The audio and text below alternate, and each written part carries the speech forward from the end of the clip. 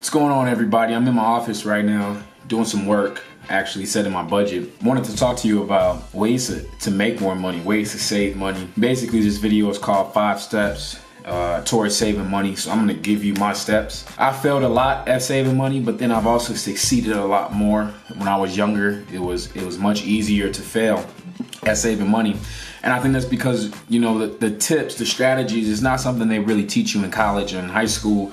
And it's definitely not something that I learned growing up through my parents, through my family or friends or whatnot. So what I want to do is provide you with a video that's going to give you some realistic steps, 5 realistic steps. The first thing I have here is to cut expenses. Now, you may have heard this before, but I want to give you something realistic that you can do, right? If you have a gym membership that's 49 bucks, leave that gym. Get a gym that's $10. Okay, if you have anything automatic that comes out every month, it's called an ACH. I want you to look at your bank statement and look at what's coming out automatically, because you may have signed up for something years ago, and because you don't check your bank statement, you're not even aware that it's on there. So check all the automatic payments that come out. Check all of them. Make sure every single one is something you've agreed to. It's something that you still use today.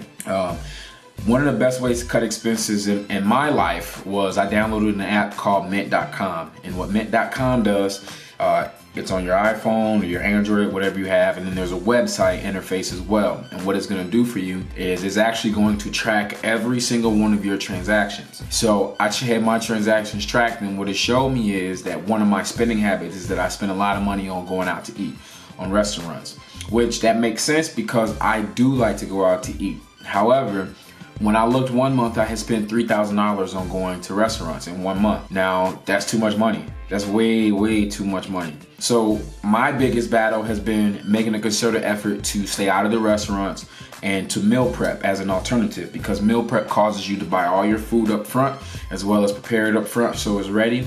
And you don't want to be on day 4 or 5 of meal prep and then go to a restaurant, because then you're just throwing food away. You're literally throwing money away.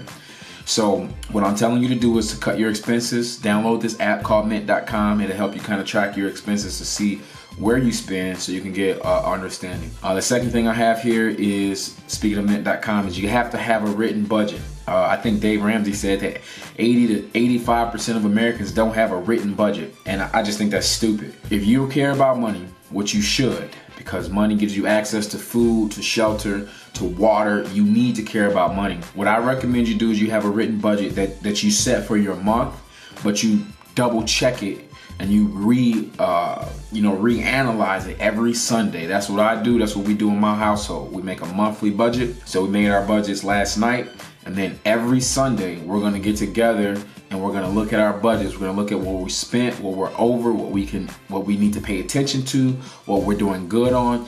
And we have this conversation every Sunday in my house, so we know what's going on with our finances. You know, a lot of people are broke because they don't have conversations about their finances because it's too overwhelming or whatnot. So you can't be scared to have these conversations. The third thing that you want to do is figure out your spending behavior. So I just kind of told you that my biggest problem is just eating out at restaurants, which is awesome. I mean that's a fun time. It's a bonding thing. So it's a great thing. But at the same time, my number was extreme. $3,000 a month is extreme. Now, granted, I travel for work, so my number is probably a lot higher than most people. But still, that's way too much money. Way too much money. I mean, there's people who don't even make $3,000 in a month, you know, and I'm spending that just on restaurants. That's ridiculous to me.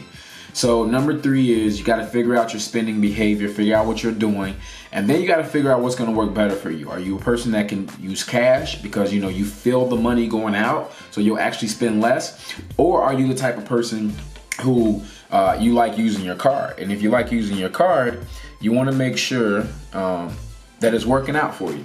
The fourth thing that obviously makes plenty of sense, could be the first thing, is you want to increase your income. You want to increase your income.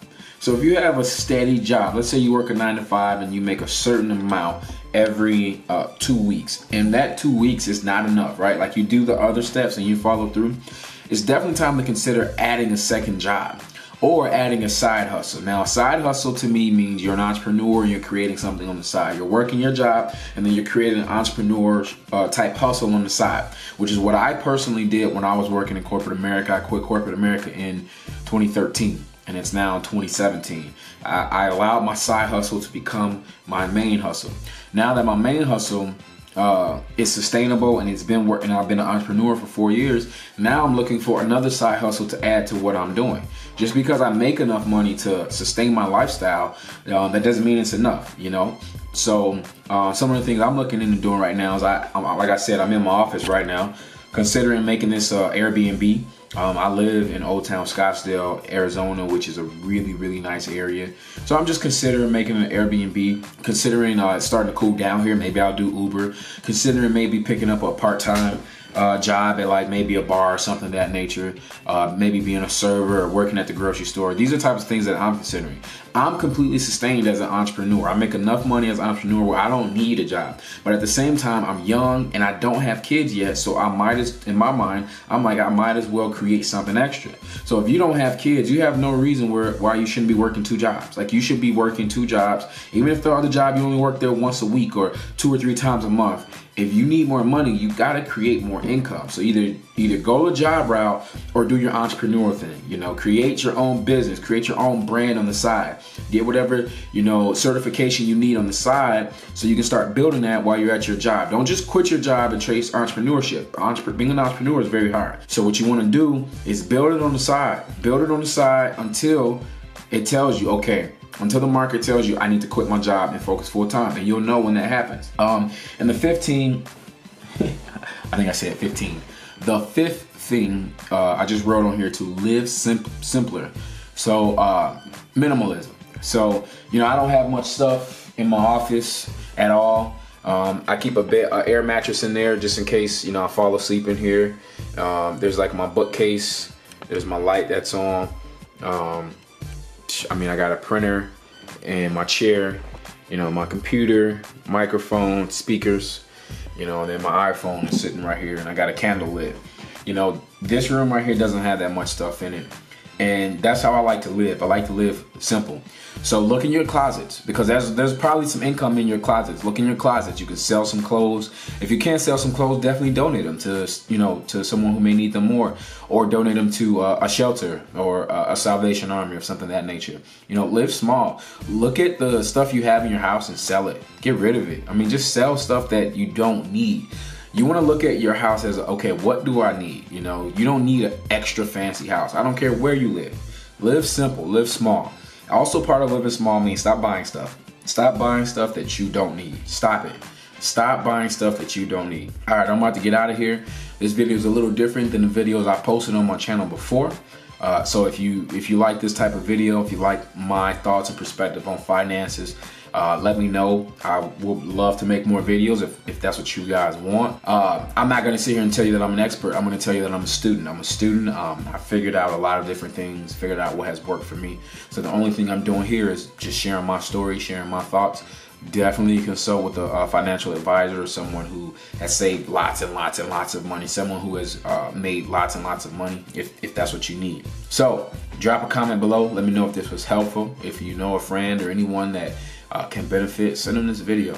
And with that being said, I'm about to get back to work. I'm working on my book. I'm editing the manuscript. It's almost done. And I will see you guys in the next video.